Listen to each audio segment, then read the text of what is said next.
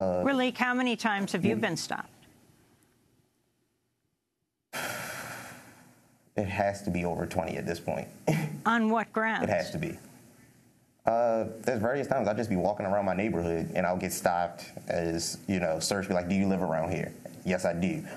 It is lessened recently, well, not recently, but in the last 3 years or so, because I temporarily served on the Baltimore City Youth Commission, and that's like you're one of the good blacks. We can let you go. And by comparison, I've been stopped 0 times.